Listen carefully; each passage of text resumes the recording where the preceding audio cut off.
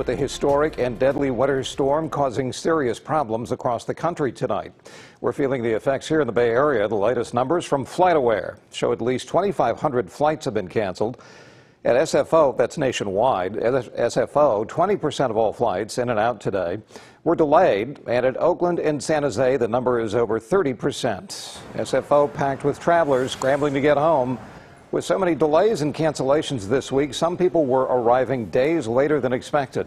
Spoke with one woman flying in from Portland whose flight was canceled 3 times. Now she's headed off to Asia. I have been really stressed. And then to make things worse, when I finally found out my flight was going to take off today, I couldn't get out of my driveway because of an inch of ice. I was very worried, yes. But here I am, and I'm with my best friends in the world, so, you know, what a great Christmas. The storm is taking a deadly toll in some places. More than 24 people have died. At one point, 1.5 million homes and businesses without power. Cristian Benavides takes a look at the effects.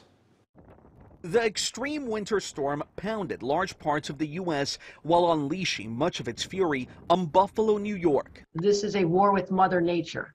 A vicious blizzard in the upstate city dumped more than 40 inches of snow, knocked out emergency services, and stranded people in cars, places of work, and even their homes. This is up to my waist. We still have people who need to be rescued. We have people with their power off in our communities, and buildings where pipes are bursting and flooding is occurring, as is happening in my own home right now. So this is what's happening in real time. The days-long storm hit South Dakota so hard that the National Guard was deployed to help stranded Native American communities short on vital supplies, including firewood. The so-called bomb cyclone put about 60% of the nation under advisory or warning and frustrated thousands of holiday travelers. It's been an adventure. It really has. I finally got into Seattle and tried to make a connection here, failed. And a scary incident ended well for a dog owner in Oklahoma. On Christmas Eve, rescuers helped save a pup that fell through the ice on a frozen lake.